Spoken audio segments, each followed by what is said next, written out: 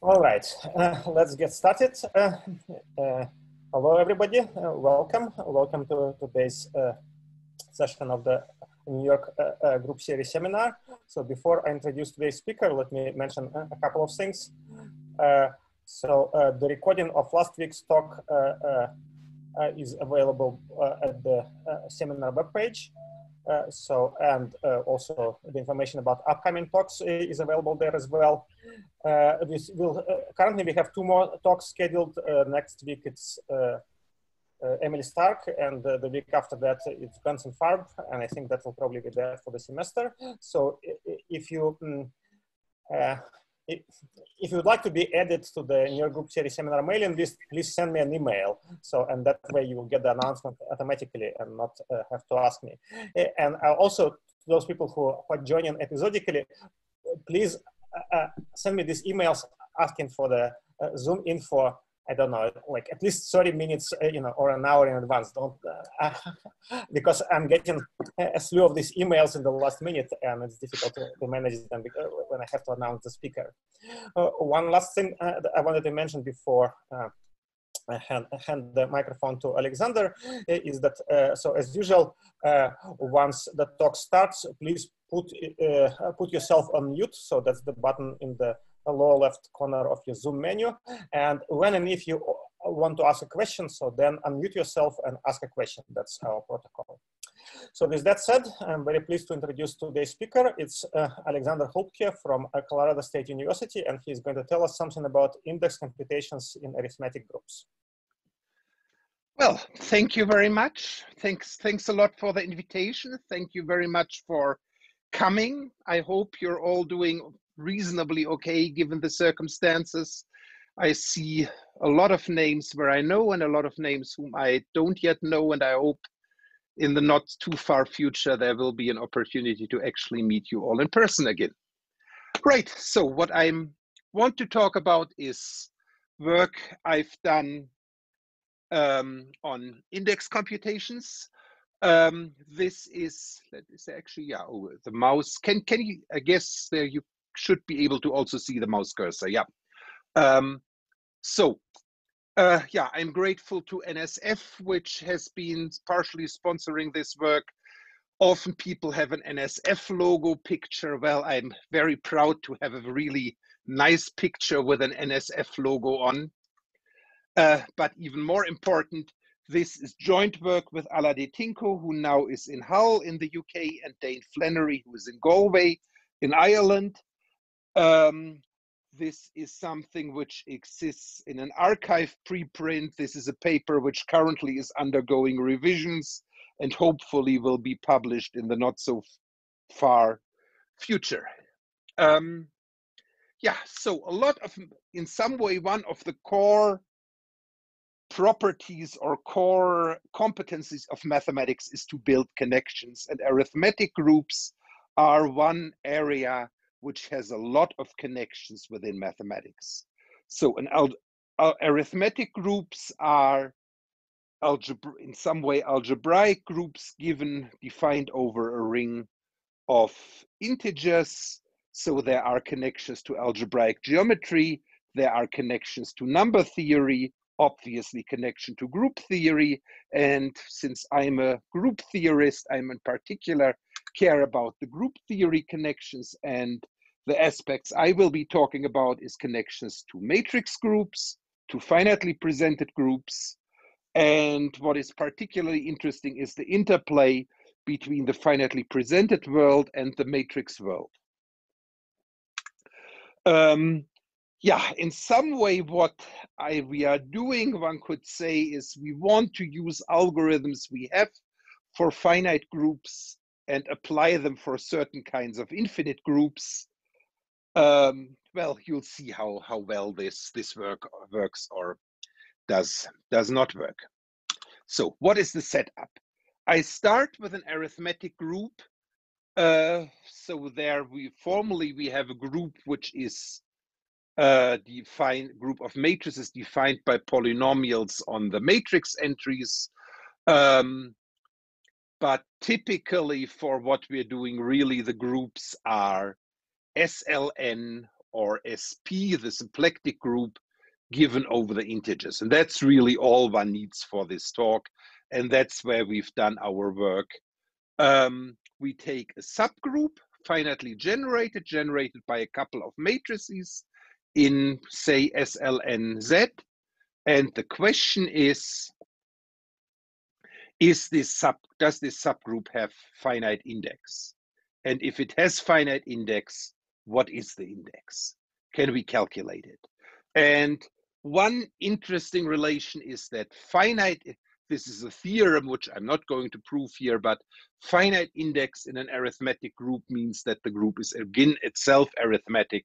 So it's a nice class of groups which is closed under taking finite index subgroups. Well, the big caveat to start with is there cannot be a general algorithm. It has been shown, and this is again by translating the Halter-Problem for Turing machines to the situation, that there cannot be an algorithm which would deterministically in time, which can be bounded a priori, decide whether a subgroup has finite index or not. And well, one can lament this, but the fact that there can't be a general algorithm doesn't mean that we will still be able to get solutions in particular cases.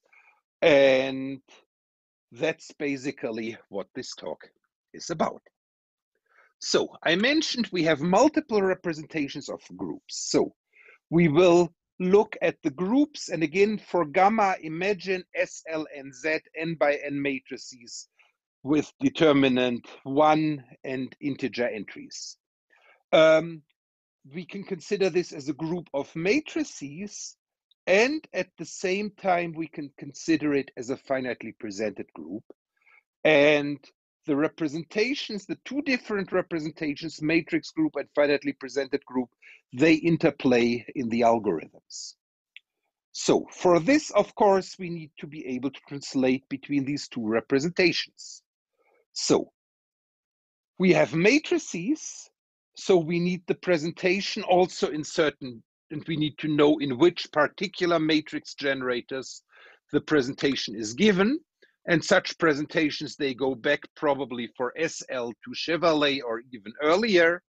For the symplectic groups, there is work by Klingen and by Berman. That's particular is a very nice paper from 71, where she gives a concrete presentation for the symplectic group and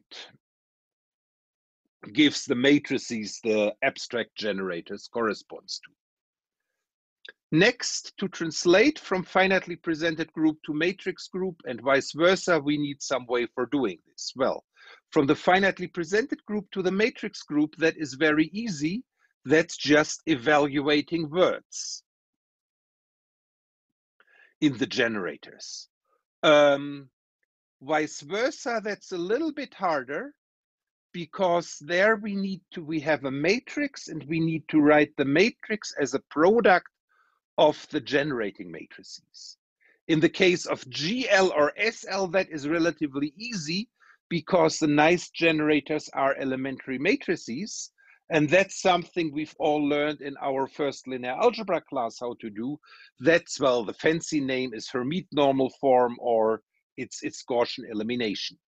But there is a slight problem with this, and that's the word length. If I take the standard algorithms for calculating, say, Hermite normal form, or bringing a matrix into RREF, and I look at the word expression I get when writing this matrix as a word in the elementary matrices, this expression gets very long. And the reason is not very surprising. The reason is that, let's say in your matrix, you have entry 1 here, you have underneath entry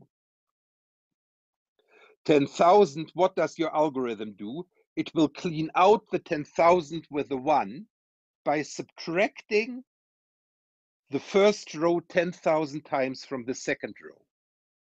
But what does this mean for words? It means that I'm dividing off the 10,000th power of an elementary matrix. That makes the words long.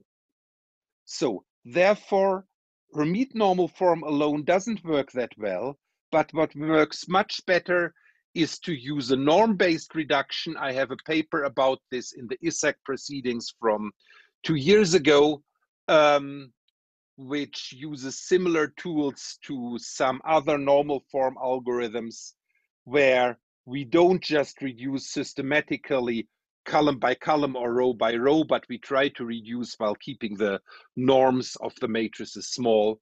And that actually works reasonably to give shortish expressions as words for the matrices. So this works well enough for our purposes. Okay, so that's the two representations, the way to go between the representations. So what's the first step? The first step is density and finding primes. So if we have matrices over the integers, we can reduce modulo some number, say reduce modulo a prime, and get matrices modulo that prime. And because our matrices have determinant 1, the result will be invertible modulo that prime.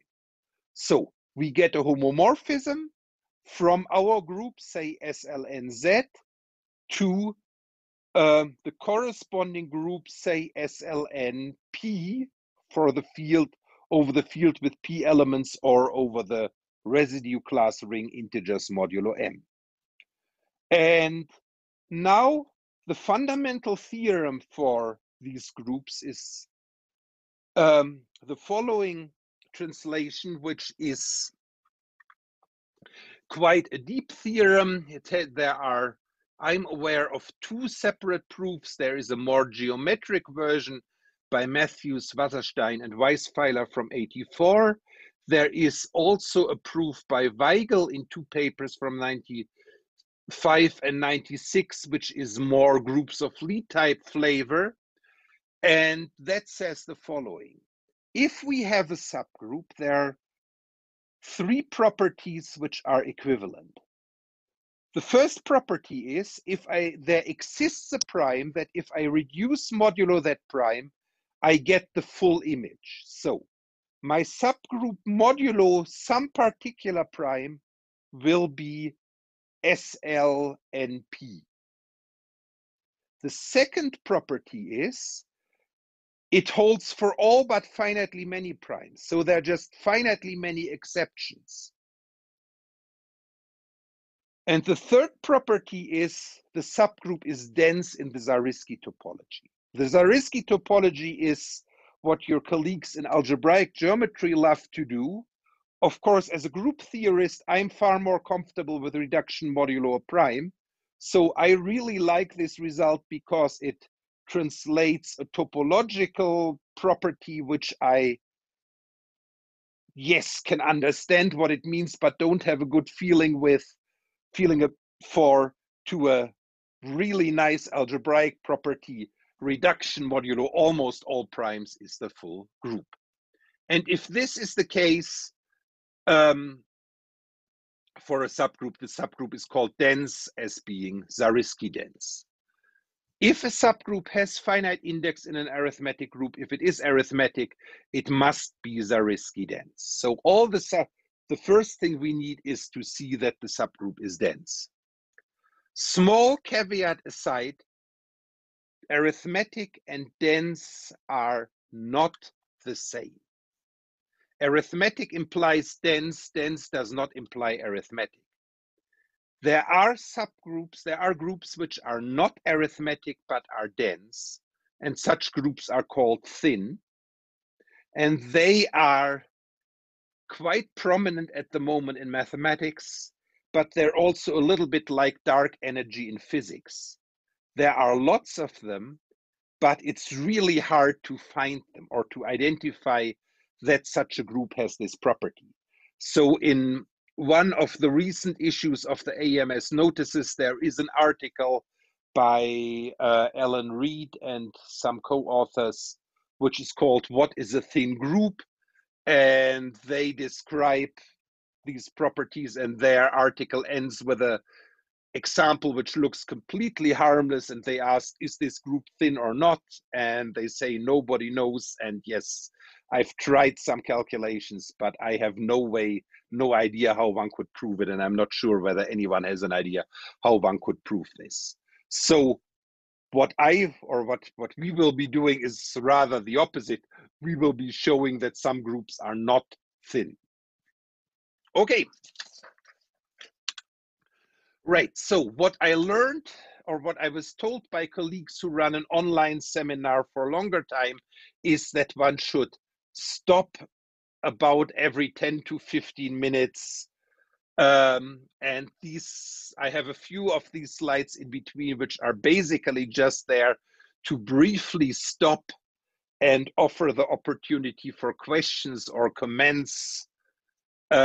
Also, basically, what I have in this white box here, that's all what you need to remember from the stuff before. So if you felt lost, don't worry, we'll start again, and with something slightly different, and you won't have continued to be lost.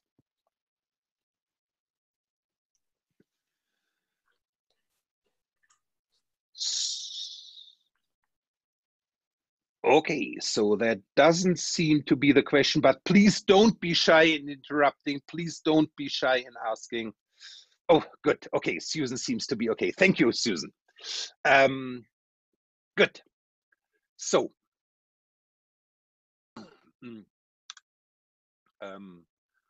because I'm clicked. So, the first thing I want to do is, and this is implicitly also a test for density, I want to find out, given a subgroup, how do I test that it is dense? How do I find the primes for which reduction modulo P is not surjective?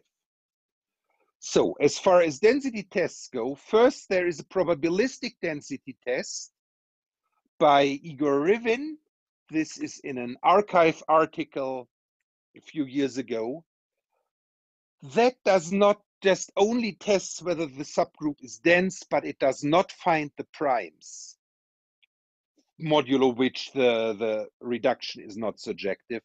Also, it is probabilistic in that it can guarantee that the subgroup is dense, but if it is not dense, it basically just does a guess. Right, the next possibility how one can test this is by taking the adjoint representation. So the adjoint representation is would be for matrices the representation by acting by conjugation on the space of matrices for SL, or for the symplectic group acting on symmetric matrices by conjugation. So this representation is in a larger dimension, and if the adjoint representation is absolutely irreducible, then the group must be the full SL or the full SP. What we could do is we could construct the adjoint representation over Z on the generators, and now to test for the primes modulo which it is absolutely irreducible, what we can use is the theorem from basic representation theory, which says a representation is absolutely irreducible if and only if the matrices in the matrix images of the group elements span the full matrix ring or the full matrix vector space. So we take matrices in the group, take their products, random products, look at what the matrices span, that is a Z lattice. We calculate this till the Z lattice has full rank, calculate the discriminant of the lattice, and the primes dividing the discriminants are exactly the primes modulo which this lattice has not full rank. So these are the candidates for the primes modulo which the representation might be not absolutely irreducible. That's a nice theoretical property. It has a practical problem, and the practical problem is if I start at a particular dimension, first taking the adjoint representation roughly squares the dimension. And then if I take the space of matrices in a party, that again squares the dimension, because the matrix space of n by n matrices has dimension n square. So I would actually go to dimension n to the 4. And even if I start with something quite small, if I start in dimension 4, 4 to the 4 is 256. So that grows quite quickly. And at that point, these discriminant calculation and lattice calculations get quite expensive. So in practice, this does not work well. So what we are doing is a different method where we basically look at pseudo-random matrices, so just pseudo-random products of the generators, and we want to test whether the image modulo some p might lie in some maximal subgroup, because in these cases, we know, well, if that is not the case, then the image must be the full group. And in all of this, of course, it's sufficient to find a superset of the interesting primes, because we can just check for all the primes whether the image is really different from the full group. So the next thing I want to do is to show you how we do tests just on single pseudo-random elements to test whether the image might lie in a certain maximal subgroup. Yeah, and that is described in a paper we have in Math Comp 2018. So if the image of a subgroup is not the full group, this is a finite group, so then the image must lie in a maximal subgroup. And the maximal subgroups of SL or SP, they are typically defined geometrically. This is the famous Aschbacher classification. And what we do is we look at the different Aschbacher classes that could arise. And for each of these classes, we get some condition, typically divisors of a number.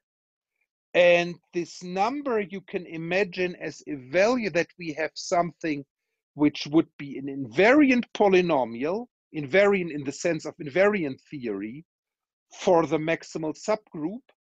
We evaluate this on our element, but we evaluate it in characteristic 0, so it gives us an integer, but we want the primes modulo which this could become 0. So the interesting primes are simply those which are the divisors of that number. And that might initially look horrible, that we would get lots of primes, but we can take multiple elements.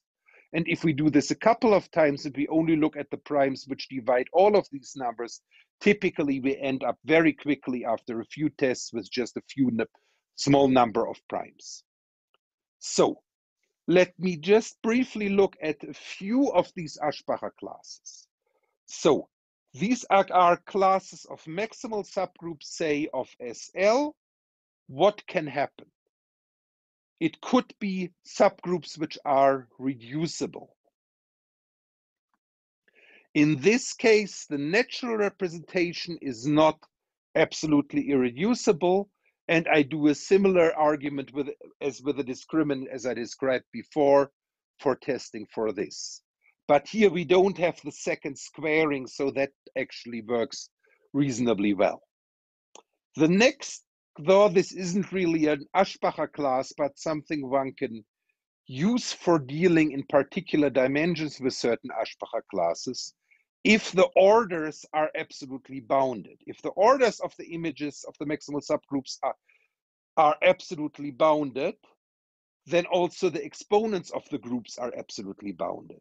So in this case, we take a pseudo-random element H, and then what we would need is that if we take the image of this element, we take the eth power, that has to be the identity. So the eth power minus 1 has to be 0. That means if I take the original matrix, take the eth power, subtract 1, that matrix modulo P must be 0, so P must divide the GCD of the entries of this matrix. That finds us the primes modulo which the image would be in this bounded order class. For subgroups which are monomial, then the subgroup, the maximal subgroup would be basically multiplicative group of the field wreath Sn. In this case, we take the exponent of Sn, and this n is the dimension. Sn is, it's always the same n. It's the matrix dimension. We take the exponent of Sn. If we take the eth power of that element, the image will not lie in Sn, but will lie in the n-fold direct product of f star of the multiplicative group with itself. So if we take two elements, their eth powers must commute. So our polynomial is commutator of 2 eth powers minus 1. For tensor products, we get that the coefficients of a characteristic polynomial must satisfy a syzygy condition, for example, and then there are further classes. I'm not going through all of them, but for a lot of these classes, we have such descriptions which finds us the primes. There is a remaining case, and that's in the Aschbacher classification, the everything else case, and that's almost simple groups. They are not geometrically defined. And there, what we've done so far is that in small dimensions, they're actually bounded by an absolute order. So these are cases, say A6 happens to be a maximal subgroup of SL3P for certain primes for some congruence condition. That's the kind of subgroup, but then it's always A6, and that is bounded absolutely in size.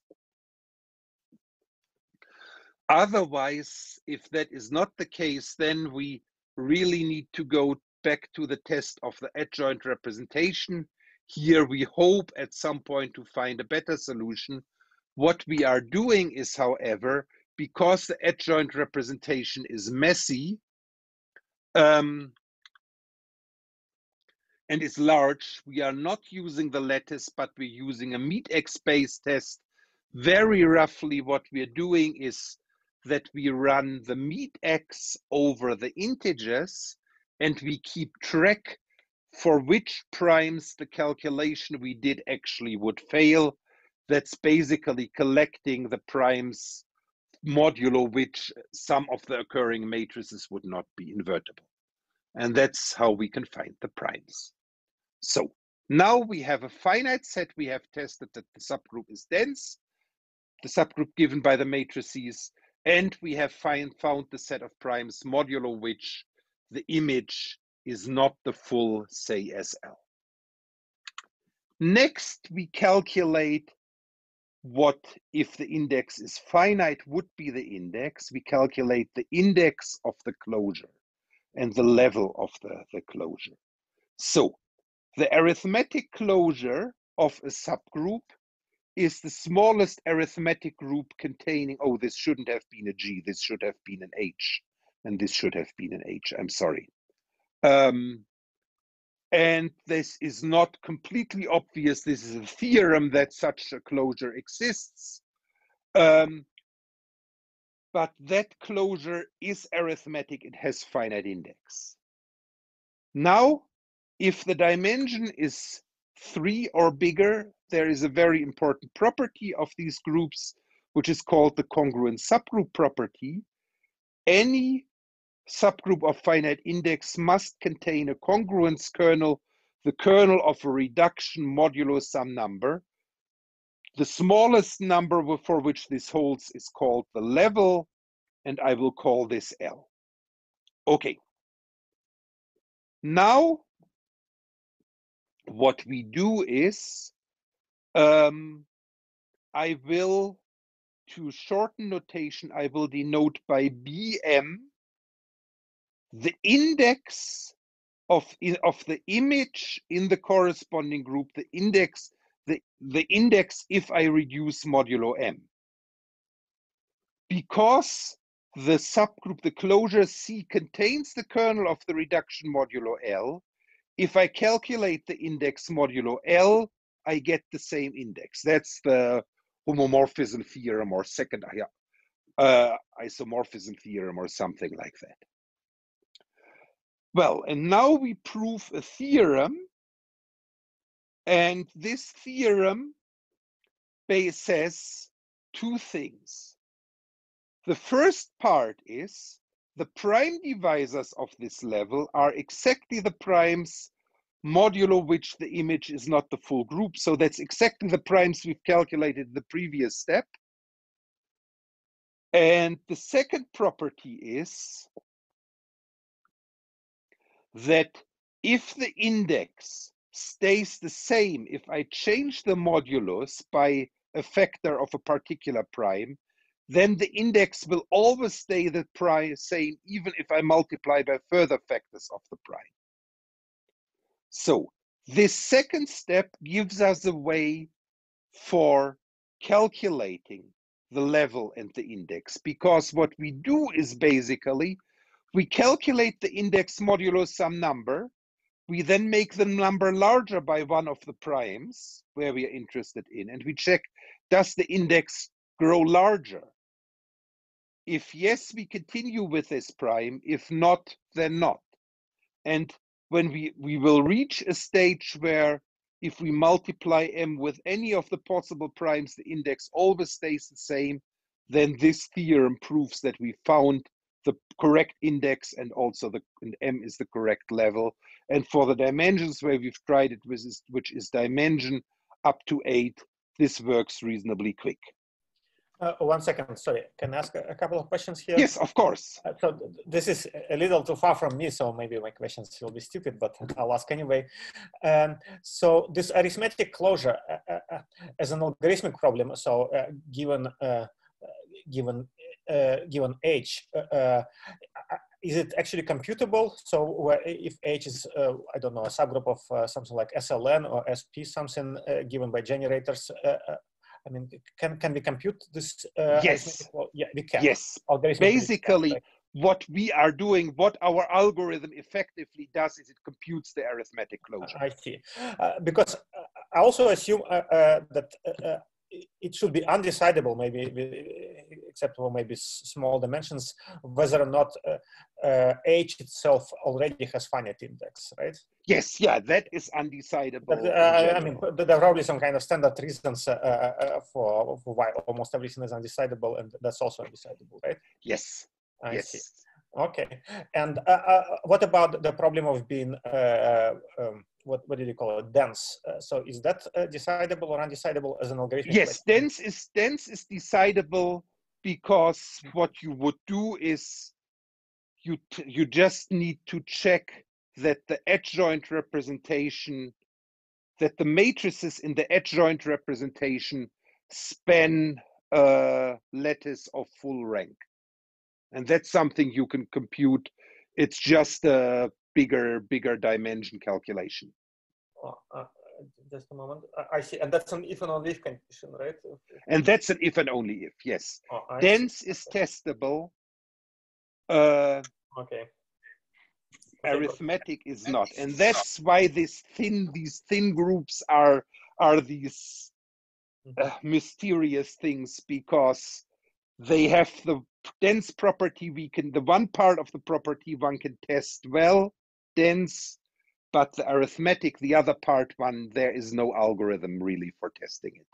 Okay, thank you. And in particular, no algorithm for testing the interesting part.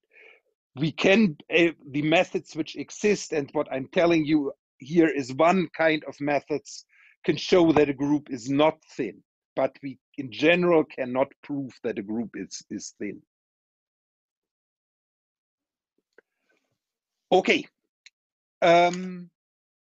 Yeah, there is small, let me mention, oh, I need to go in the other window.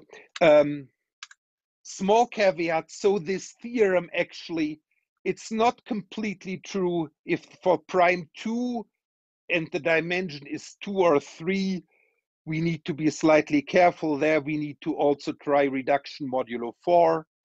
For the proof of this theorem, actually, there is The proof for basically all of it for SL already exists by Beisiegel in 1977 and by Weigel in 95 for more generally groups of Lie type. What the proof does is basically showing that congruence kernels do not have supplements in, say, SLN integers modulo m, or SPN for even n integers modulo m. The congruence kernel, the kernel when reducing modulo divisor modulo m, these kernels never have supplements. And from that, this property about indices, once they don't grow, the indices can't grow in one step, they never later for the same prime can grow. From that, it follows. And what we did is to, well, prove the translation to our property, which is not hard. And both Weigel and Beisiegel have small exceptions where their methods did not apply. And we are proving it also for these exceptions, for these small dimensions where they couldn't do it. Okay. So, yeah. Now to calculate these indices BM, we need to calculate in a matrix group over the integers modulo m. How do we do this? Well, first, some way all of this is not very surprising. If m is a product of different prime powers, we have take a product. Well, this should have said subdirect product for the different prime powers. So we can combine this. Now for every prime, we can just look, it's sufficient to look at a single prime power. We take the composition tree modulo P, presentation for the kernel, for the image modulo P, which we get from the composition tree, gives kernel generators, and then the group modulo P to some power, we get the group modulo P on the top, and then we get layers, which are basically kernel modulo P to the A, modulo kernel modulo P to the A plus 1, such layers one by one underneath. These layers, the elements have the form identity plus some power of P times some matrix. And then these matrices of this type, basically of this kind of type, if you have two such matrices, they multiply by just adding these A parts here together. So then it's just linear algebra on matrices. And that's how we can calculate with these groups, calculate the orders of these groups. The somewhat surprising obstacle is element arithmetic. And that's because typically computer algebra systems have quick algorithms built in for working with matrices modulo P. They do not have good algorithms built in for working modulo composite M, and that makes the element arithmetic slow. Okay, yeah, all of this is implemented. In GAP, there is a package called matgroup, and there is also code for the further calculations with the arithmetic groups, which is on GitHub. If you search for my name on GitHub, there is a package called arithmetic, which has this code in. Let me briefly show you in an example what it can do. So this is a group here, which is not completely random, but is of course a constructed example so that things happen nicely. But you see it's a group with matrices where the numbers are big enough that it looks a horrible mess. We calculate for which primes is the image not the full SLNP. And this goes through these different classes, does the tests, and it finds these are the primes for which it could happen. And then we are using these primes and we are calculating the index of the closure using that these are the primes. And it calculates, tries powers of the primes, and after about 15 seconds, it finds this horrendous index and it finds the level. The level is 30,210 and the index is this horrible product of prime powers. And that's the index of the closure. Okay, and that is my second brief pause for questions.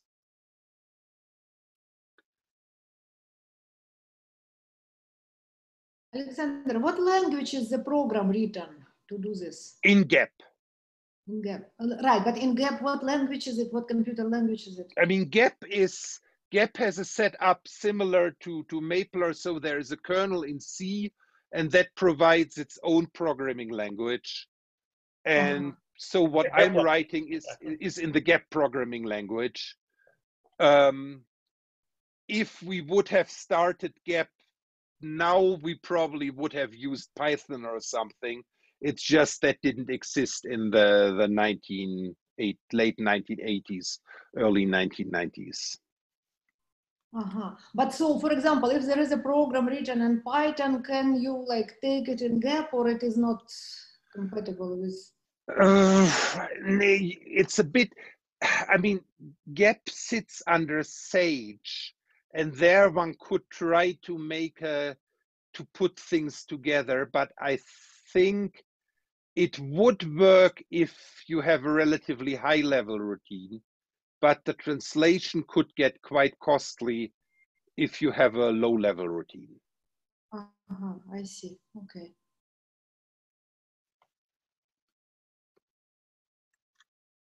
And if you have a concrete question with computing, by all means, ask me afterwards or send me an email, and I'm happy to look at that.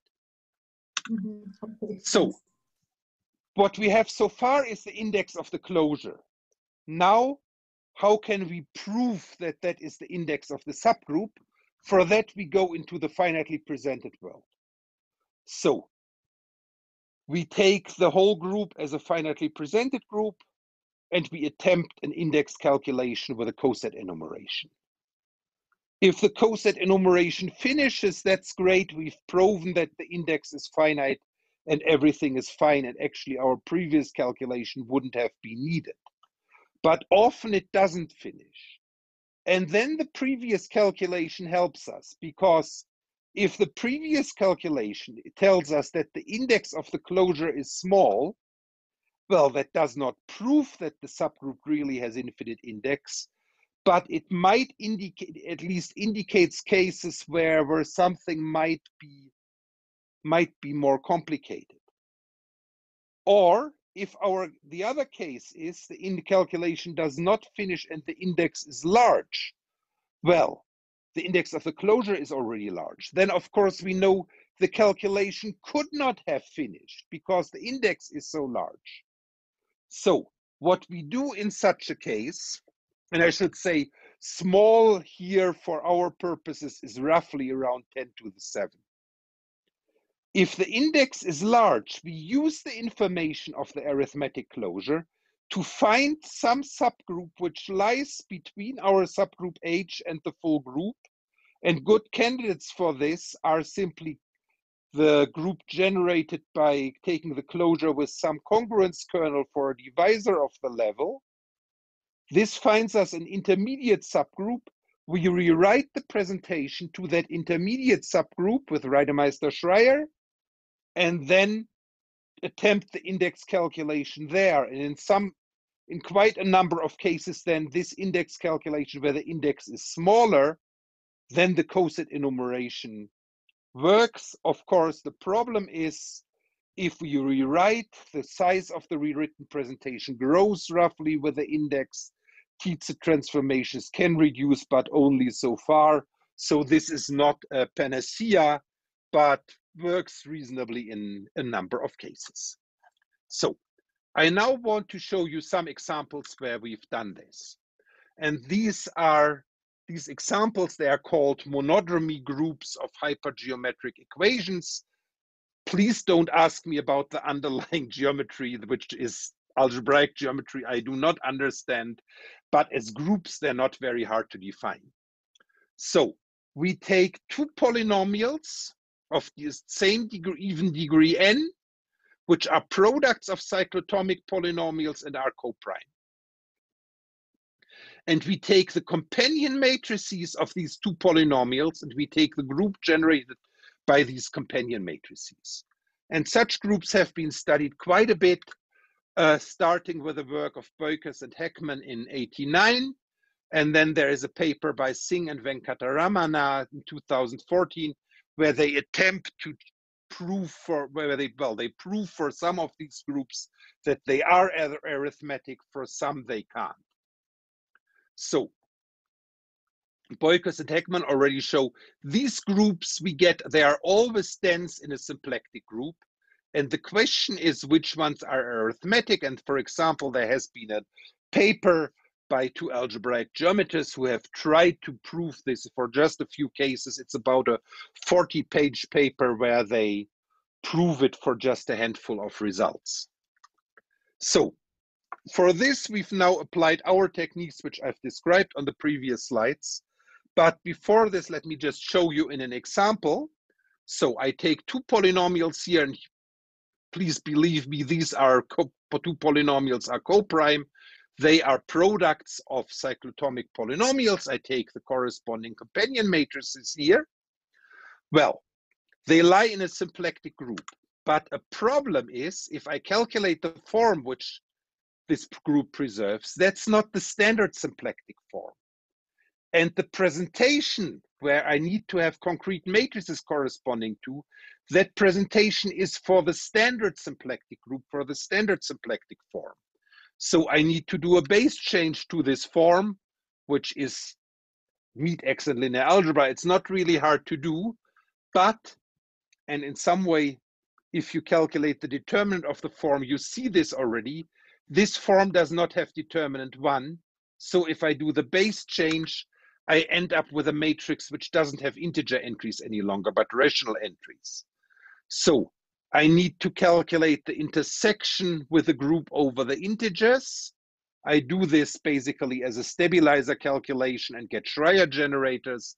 And there is a theorem which shows that the index of this intersection in gamma will be finite if and only if the index of the original group in this other symplectic group is finite. Yeah, so we've done this. We've done this in degree 4. There are 111 groups in total. The work of Singh and Venkataramana calculated that 60 of them must be arithmetic. For these, we were able to calculate the indices. Not all of them were known before. There are 51 groups remaining. We were able to prove that 23 of them are arithmetic because the coset enumeration finished. 26 had the enumeration fail. 2 of them have index so large that the enumeration had to fail. So there we don't know. The other ones might be candidates for being thin. We also have been able to do this in degree 6, but there the indices get larger. It gets overall harder quite quickly. Let me just briefly show you just how some cases of this. So we always have pairs of polynomials, and we have, say, a case here where our coset enumeration finished. And if you look at the index, this is already a pretty large index, and our coset enumeration still finished. And that was only possible by using these intermediate subgroups. So really the reduction modulo, calculating the level was crucial for doing this. What I should mention, and this is something I just learned about last week, there is a paper on the archive by Baipai Singh and another Singh, where they look also at degree 6, where they took our work and looked at it theoretically. They were able to prove some further things theoretically, but I didn't yet have the chance to compare their result and ours because they unfortunately give their groups in a very different parametrization. But I should mention that there is work building on this. Yes, and that's my third and last intermediate break. So we have used the congruence images to calculate indices, and this has been successful for some symplectic groups.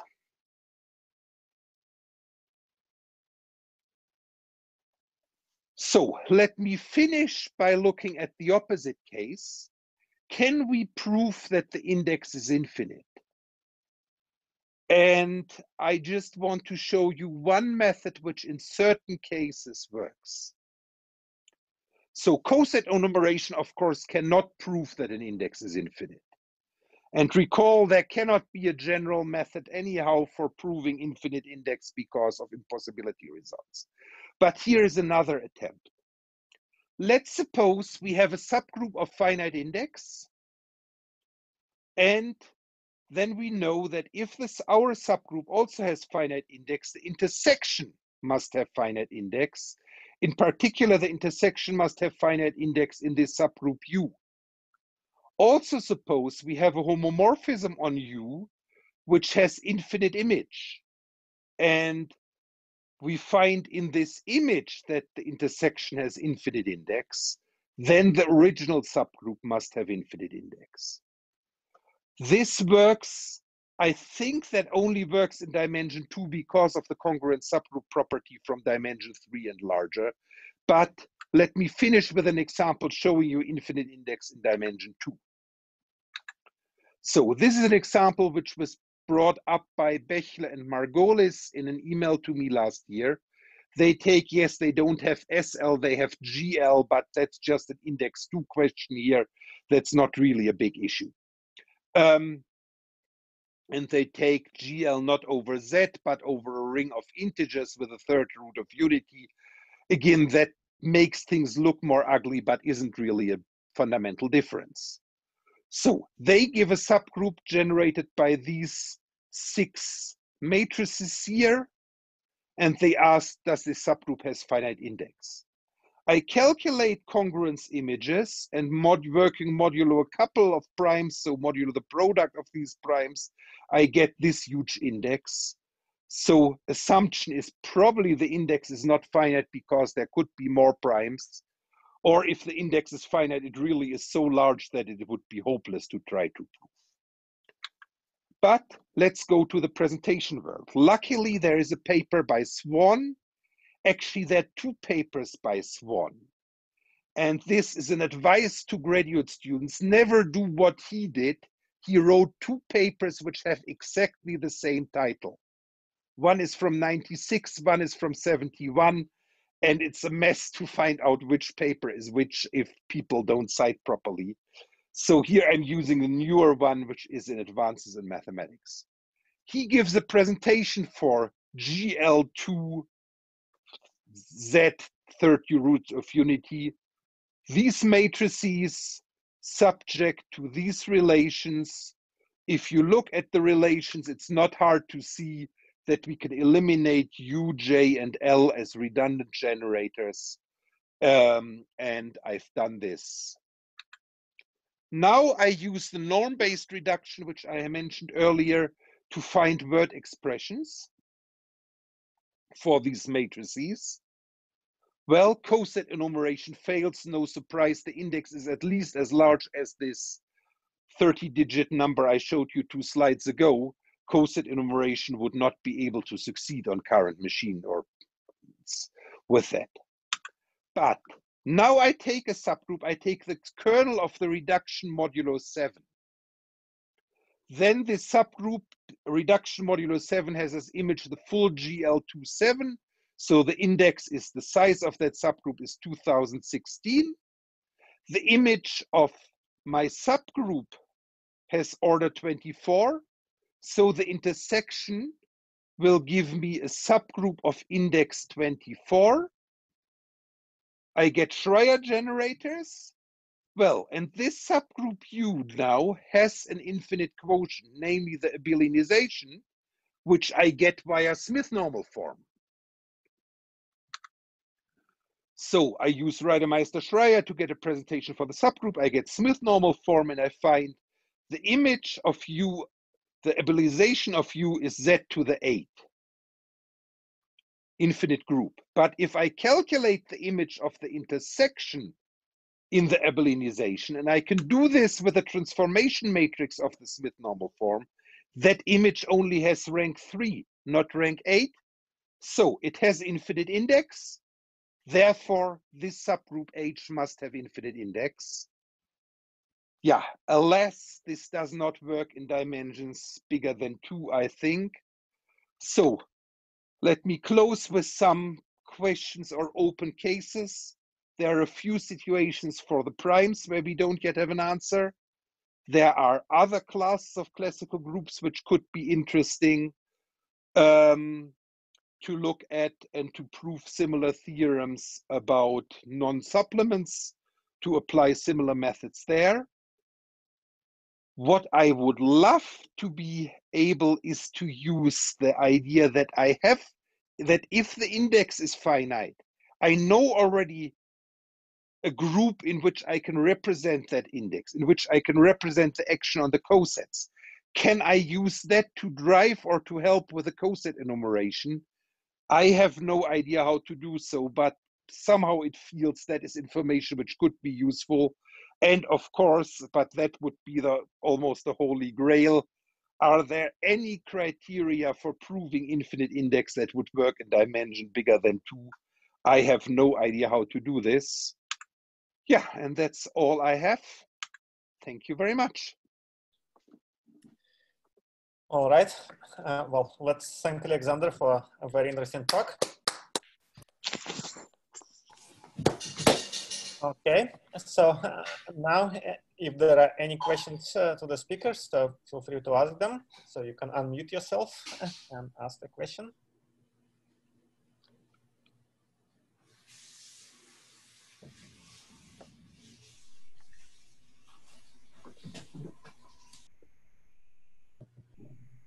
All right, if not, so let's thank Alexander again.